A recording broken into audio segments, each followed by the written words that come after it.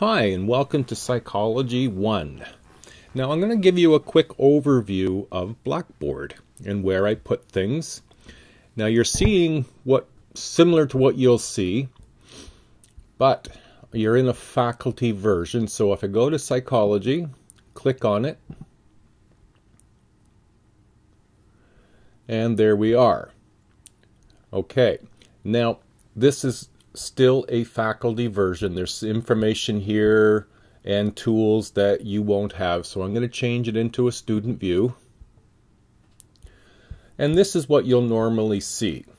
Now there's one exception that is not on here, but you should be able to see it, and I'll get to it in a little bit. The first announcement here, what I'm going to do is I will be posting announcements regularly, so please check regularly into Blackboard. But what I want to do is just walk you through. Now below here, you see that there will be a video here. It's the video I'm making right now, and I'll post it right beneath this outline here, where I'm going to basically show you where everything is located, where I put things. I'm going to show you how to post an assignment.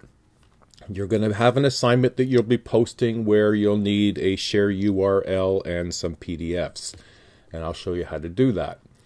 And I'll show you just basically how you go through to write a test. And along with the assignment, I'll show you basically what's involved in doing a journal, like how to post your journal and how to post your assignment. And then lastly, I'm going to go through some of the folders just to give you an idea where things will be, that once they're posted, they're there all semester. Okay? So let's go through and see what we have. Now, you're going to want to check your grades. I don't have grades as I'm an instructor, so I can click here, but there won't be anything there. If you click on there, once you've done something that's worthy of getting some grade, it will show up there. So for example, when you write a test, after you've completed the test, your grade should show up in Blackboard immediately. Now, tools is just a location where you can go to get access to some of the things you may need depending upon what the faculty has set up.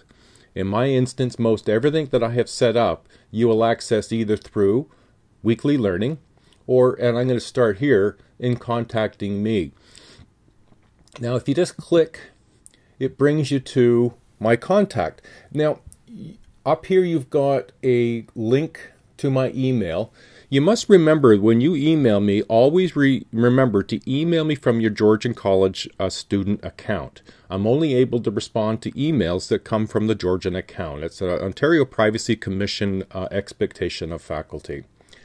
Now, I don't have any virtual hours here. As I mentioned in one other video, that I will post something to indicate how will contacting me. Since I don't have a synchronous class, everything is asynchronous. That just means you can take it any one time. There's no class time. I'm not going to have a specific time by which you can connect with me through WebEx or MS Teams or Skype. Your classes are spread all over the place, so we'll make appointments. If you need to talk to me, we'll use WebEx, Skype, or MS Teams. Okay, and I will post something to let you know how to make those arrangements with me. But where I want to spend the bulk of our time for this overview is in weekly learnings. So let's click there. Now, everything in weekly learnings is put in a weekly, almost like a filing cabinet. So every folder matches a week in your syllabus. So your syllabus is really important for you. It's your sort of your compass and map to navigate through the semester in this course. So if we go up to syllabus and assignments, now these things will be here all semester. So there's no reason why you won't be able to find your syllabus or your assignment or journal. So to begin, in your syllabus, this top section where it says syllabus F20, whoops, I clicked it. I'm going to take that out and come back. There we go. That says Syllabus Fall 20 PDF. I want you to click on that, or if you're a PC, you right-click and save Target As, and that will save the syllabus to your computer. On a Mac, I just click it, come way over here to this download feature, click on that, and it'll allow me to save the file.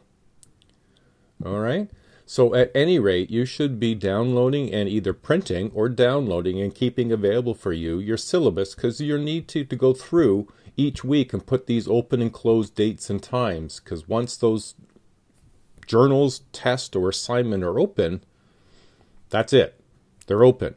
And when the date says closed, in this case the test closes on October 9th at 5 p.m., if you go in at 5:01 on October 9th, you won't see that test there. It will disappear from view. So anytime you go to do some of these colored elements that are worthy of some grade, if you don't go in on time, they won't be there for you to do later. So that's why your syllabus is really important. So let's get out of there. Now, everything that I post, whether it's a document, will always come with a video of me explaining it. All the content are videos. So let's have a look. It's not rocket science, but I know I have had questions about videos. So let me just walk you through some basics. One, you can just click here to begin it. Hi. Hi. Now we're gonna... So that's all you need to do. However, you may prefer, because you can't read anything here, to go to full screen. Just click full screen. Now you can see everything really well. You just push escape and you're gone. Now also check down here under settings. It says HD, so that's really good. The quality is as good as you're going to get it. But if it comes up something that doesn't say HD, just go into quality and change it from whatever it was at to the 1080p.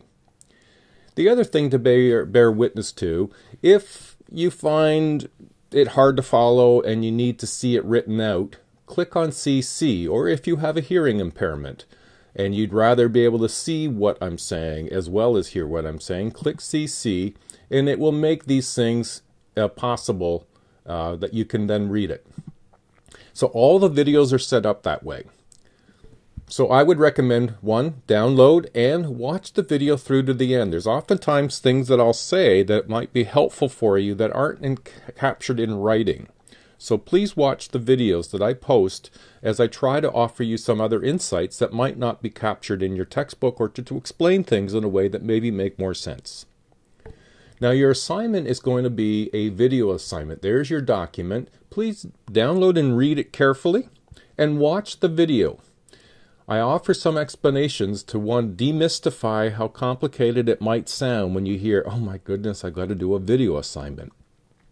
I'm asking that you use Screencast-O-Matic, and I've made a video on how to use it, and it's actually fairly straightforward.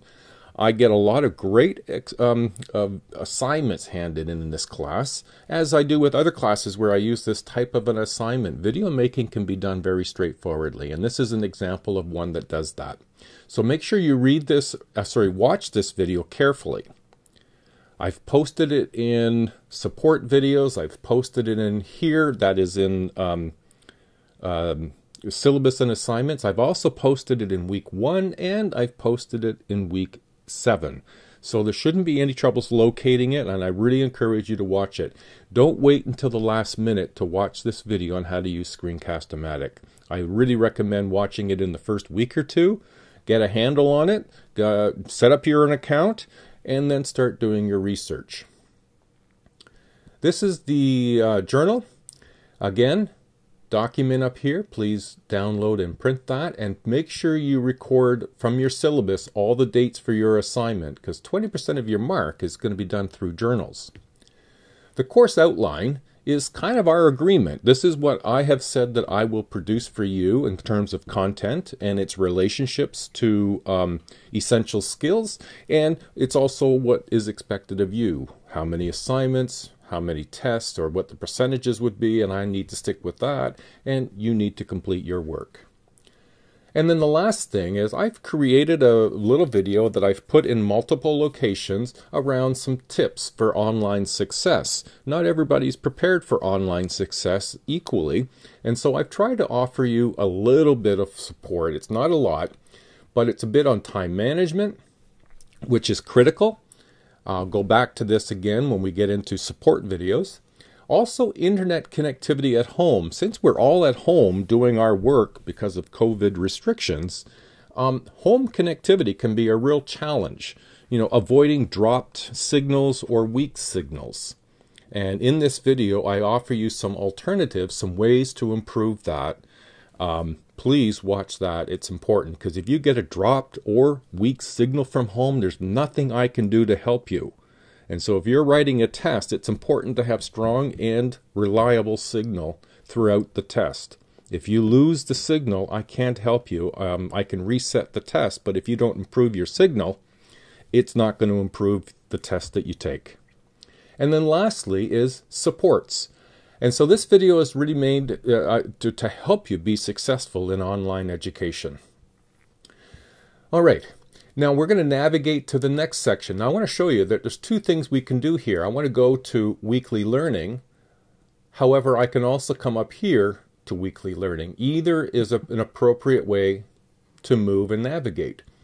Now I've made another folder called support videos. And in here I've put any sort of videos that I think will support your online endeavor in this class. There's the online success tips again. Here's the screencast-o-matic again, but I've also added a quick overview of the library. Because you have to do some research, I want you to use the library research, and from here you need to access your remote access PIN number. And you can do that by going to the library online and making that request for your PIN number, and they will send it to you, which gives you access to the library database from home. So please watch this video. It'll help you do reliable and good searches, which will improve the quality of your assignment.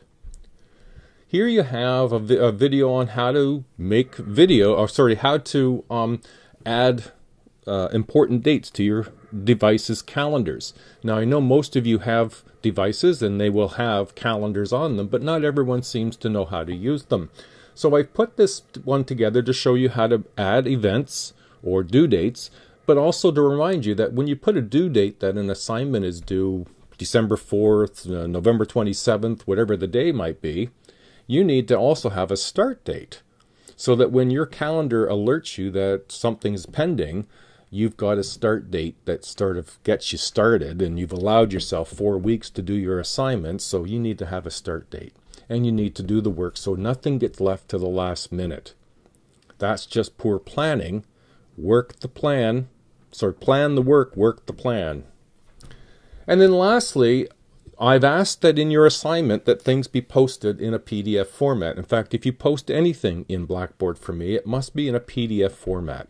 It's the most reliable way that I can see what you produced, exactly what you produced. If you submit to me a Word perfect, a Word document, or a Pages document, you're not guaranteeing that I can view that the way that you designed it. So please, watch this video if you don't know how to make a PDF. This is for how to make a PDF with a PC or with a Mac. All right, let's carry on. We're going to go back to weekly learnings. Now, as I mentioned, every week has content. We'll go to week 1, and there's the success tips again. I'm putting it in a lot of locations. I want to make sure that you don't lose sight of where it might be, and if you think you need it later, you know where you can get it. These videos will be left in here and for the entire semester. Then you have content videos, part 1 and part 2, and that's basically how the semester will play out. Now, I did mention I will show you about journals. So let's go to week 2. Now, I haven't put the journal in here. It's not available, so you can't see it. And the reason why you can't see it is it has an open date, and that open date isn't the day that I'm making this video. So it's not here.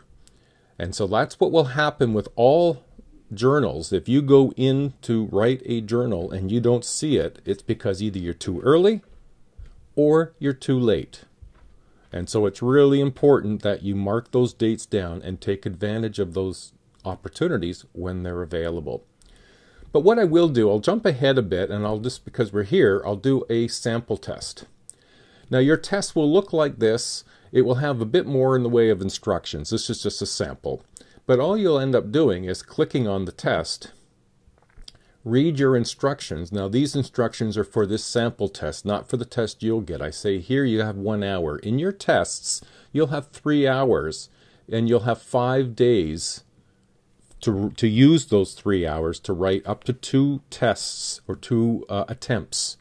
You can do 1 and that's it, but you also can do 2, but you have 3 hours to do 2. So the instructions will be up here, and then you start over here where it says begin. So the first question, who is the instructor for this course? Mother Nature, Steve Miller, Papa Bear, or I don't know? Well, I'm going to help you out. It's Steve Miller. That's me.